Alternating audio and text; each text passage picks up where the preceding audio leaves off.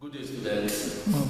This morning we are going to be revising all that we have done for the term. The following topics will be revised. We have equations with fractions. We have factorizations. Factorization is factorization 1. Under that, we are going to be looking at common factors. And then we are going to be looking at the third topic, substitution. Now, to begin with, we have equation with fractions. Now, what is an equation? An equation is a mathematical statement that tells us that two variables are what? The same. Either two variables or what? Two quantities are what? The same. Now, what is a fraction? A fraction is a part of a whole. That means, for example, if I have a complete cycle and I decide to divide this, let's say, into 4, and perhaps I decide to shade one part of the cycle, the part that is shaded is the same as what? 1/4. Now, this same one cycle has been divided into what? 4 different parts. Now, the combination of all of this part will give us what? A whole, will give us the complete what? Cycle back. So, and that's why we define a fraction as part of what? A whole. Now, when we're talking about equations involving what? Fractions, we have examples. We have, let's say, x over 8 is equal to what? 2. This is an equation because what? It is divided into 2 parts, the left hand side and what? The right hand side. Now, for this to be called an equation, what that means is that what is on the left hand side of the equation is the same with what is on the what? Right hand side of the equation. Mathematically, when you take a view at what is on the board, they may not look the same, but when you solve it, you will now understand that it is truly what? An equation. Now, if x of course is a number, that's the use of letter to represent what? A number. Whatever that number is, if that number is divided by 8, the result is equal to 2. So what will be that number? We can solve for it. Now, the way to go about it is, on the left hand side we have a fraction. On the right hand side we have just ordinary what? Whole number. We'll first balance both sides so that we now have what? Therefore, we have x over 8 is equal to what? 2 over what? 1. Now it is balanced. Now there are two ways to solve for the values for the value of x. The first method is we can cross multiply. So I'll cross multiply.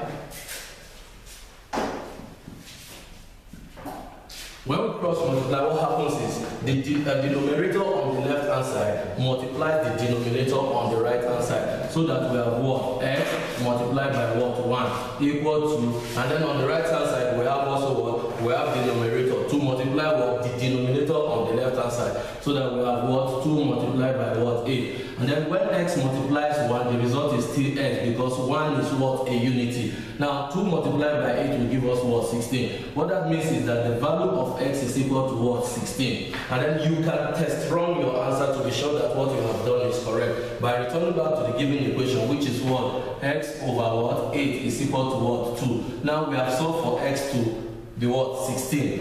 When I say 16 divided by 8, of course the result will be what? Equal to 2. This clearly explains that this is truly what? An equation, because what is on the left hand side is the same with what is on the right hand side. Let's look at second example.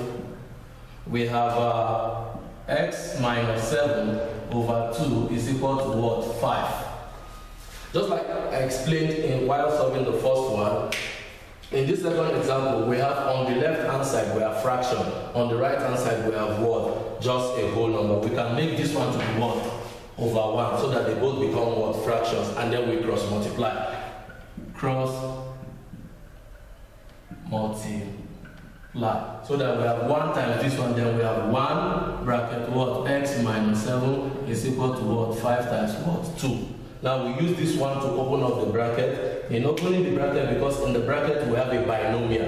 A binomial because we have 2 terms inside the bracket. What we do is we use this value that is outside the bracket to multiply the individual values inside the bracket, so that we now have what? 1 times x, we have what? 1 times x, then this sign is negative, we have negative, then 1 times what? 1 times 7 equal to what? 5 times 2, that will give us what? 10. Now if you multiply 1 times x, you have x, minus this times this, you have what? 7 equal to what? 10. Actually, what we are solving for is the value of x, not x minus 7. So at this point in time, we collect like terms. What does it mean to collect like terms? What it means to collect like terms is that you do what you can, so much so that on the left hand side you have variables that are of the same kind, and on the right hand side you have variables that are also what? Of the same kind. Now collect like terms.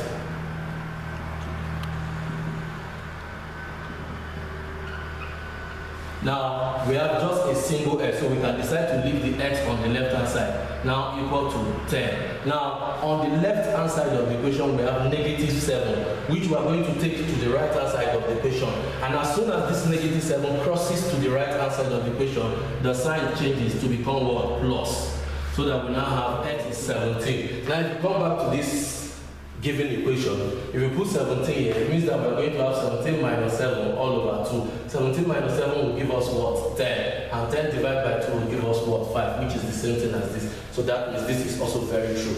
Now, an alternative way of solving this kind of equation is this. Alternatively,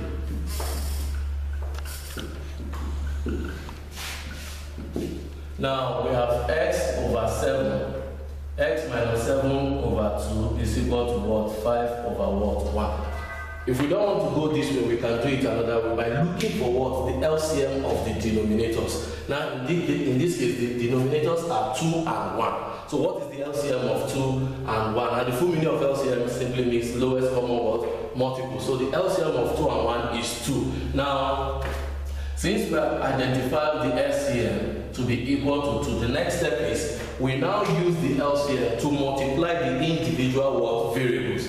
So that we now have what? 2 multiplied by x minus 7 over what? 2 equal to what? 2 multiplied by what? 5. Now, this 2 is at the numerator and this 2 is at what? The denominator. So they can easily what? Cancel out. So that we'll be left with what? X minus what? 7 equal to what? 2 times this we have what? 10. Now that brings us back to this level now. So at this point again we can collect like terms, so that we now have x is equal to what? 10 plus what? 7. So that x is equal to what? 17. So these are the two ways that we can use to solve what? Equations involving what? Fractions. Now, still under equations involving fraction, we can have fractions with unknown in the denominator. Now, example of that, we have 1 over x is equal to what? 1 over 5. Now, if you look at this one, it is still what? Equation involving fraction, but the denominator we have an unknown. And the first one we looked at, that one too is what? Equations involving fraction, but at the denominator we didn't have anything called what? Unknown. Now, x is called unknown because what? It is to be solved for.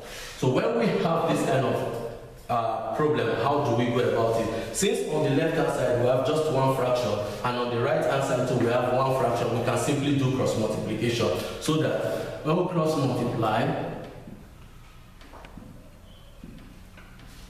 we have 1 times 5 or 5 times 1 equal to what? 1 times what? X. Now 1 times 5 will give us what? 5 equal to 1 times x will give us what? That means the value of x is equal to 5. And of course it is advisable that anytime you are solving any equation, the unknown that you are solving for should always be on the left hand side of the equation. Therefore, we simply say x is equal to what? 5. Now, there is an alternative way to go about this.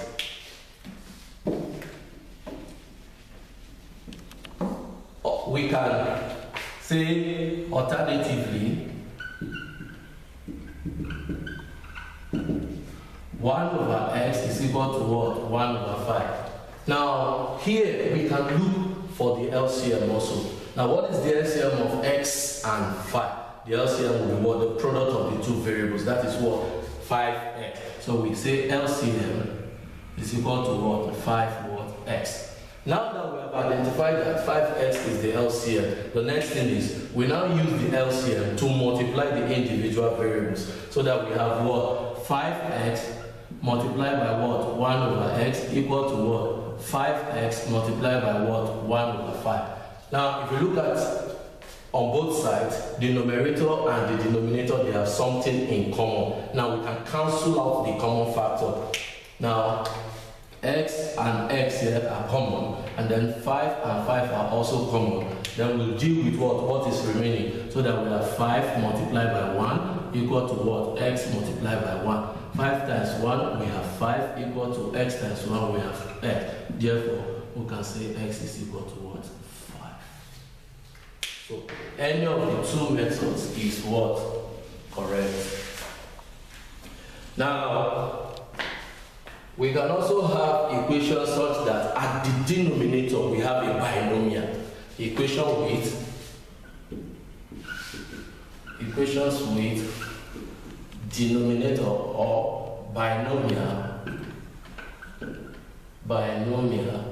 at the what? Denominator. Denominator.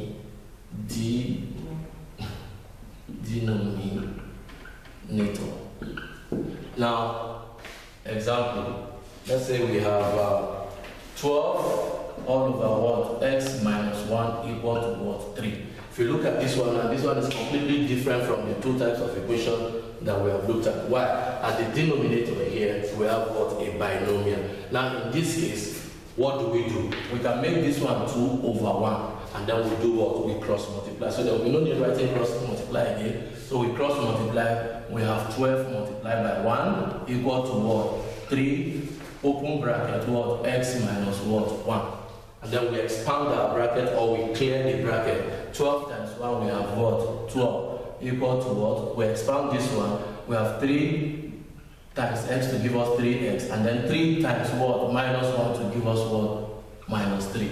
Now we are looking for the value of x, and it is on the right hand side that we have what? X, alongside what? A negative what?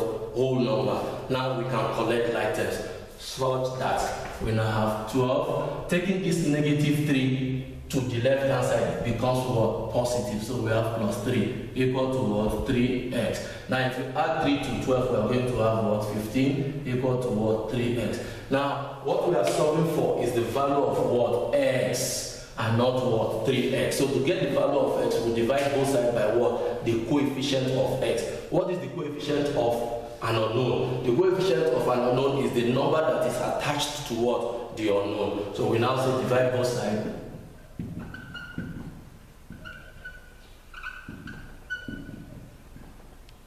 by what? 3, because 3 is attached to x.